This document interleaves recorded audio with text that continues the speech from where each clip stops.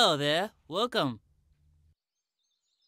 We'd like to buy some rice. How much rice? A lot. We're having a party today. I don't know how much we need. Will 1,000 grains of rice be enough?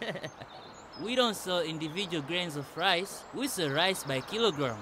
How many kilograms would you like? What is a kilogram?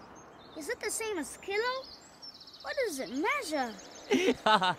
Listen, young man. Kilo is short for kilogram. 1 kilogram is the same as 1,000 grams. Kilograms and grams are used to measure weight. Ah, I understand you, Mr. Shopkeeper. So we're 4 kids, 3 monkeys. No, wait, 4 monkeys, 2 elephants, and 1 giraffe. How many kilos of rice do we need? Are animals invited to the party? Of course they are. But animals don't eat pilau. Only us kids and the Gadare will eat the pilau. In that case, I think 6 kilograms will be enough. Koba, look! It's like the seesaw we climbed on before getting on the balloon. You see, on this side you place 2 stones. 1 stone is 5 kilo and the other is 1 kilo. Together, they sum up 6 kilos. Then you'll put the rice on the other side. When the 2 sides are equal, we say there are 6 kilos of rice. Level. The rice is now 6 kilos.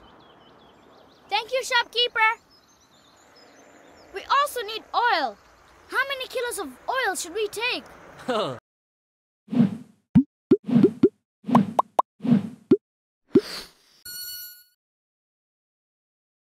Never miss out on new Ubongo Kids videos ever again. Subscribe today and become the first to know every time new fun educational content is available. Simply type Ubongo Kids English on the search bar.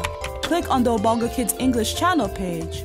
Click subscribe on the right-hand corner of your screen. What are you waiting for? You are 3 easy steps away from joining the Ubongo Kids family.